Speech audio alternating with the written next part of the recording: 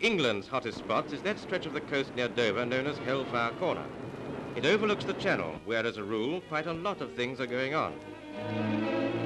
And only 20 miles away are Jerry's big guns.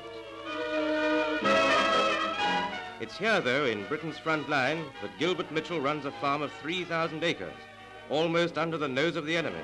Farmer Mitchell, on the left, listens, while Mrs. Mitchell points out to a pressman some of the damage caused by splinters from Jerry's shells.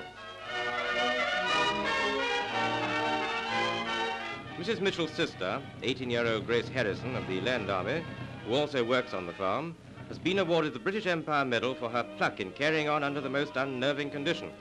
Not only have all the windows been blown out, but some of the barns have been wrecked.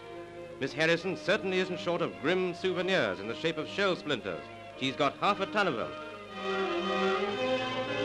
Apart from the danger to life and limb of running a farm at Hellfire Corner, Farmer Mitchell, himself a George medalist, has done a big job reclaiming a great deal of his acreage from bracken-infested land which he has ploughed and planted for the first time. Bearing in mind his many difficulties, his first season's crop of potatoes, to take just one example, has been excellent. Enough and to spare. It's an ill wind that doesn't blow somebody some good. Oh, I say, look at her! How do you fancy a clamp like this on your allotment, Mr. Smith? It's men of Farmer Mitchell's caliber who are providing us with 2/3 of our foodstuffs.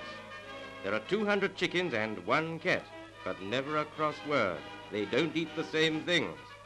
Today on Britain's frontline farm, the Mitchells are growing some of the food we used to import.